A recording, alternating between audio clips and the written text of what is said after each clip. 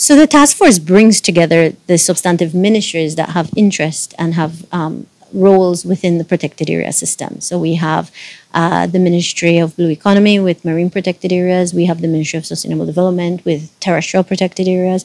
And then we have Ministry of Tourism, who obviously protected areas are a part of that product.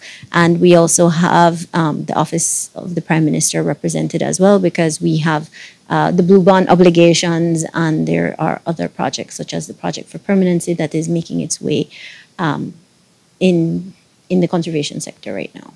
So we were given a deadline. The Prime Minister has given us a time frame by which we have to have the revised versions of these legislation. We have a 3-month window, so it's very short, and we have a lot of work to do. So the committee should be jumping on stream, fine-tuning, working on terms of reference and all of those stuff that the task force is going to get done. But yes, it's a very short turnaround, but hopefully with the right people in the room, we can get the job done.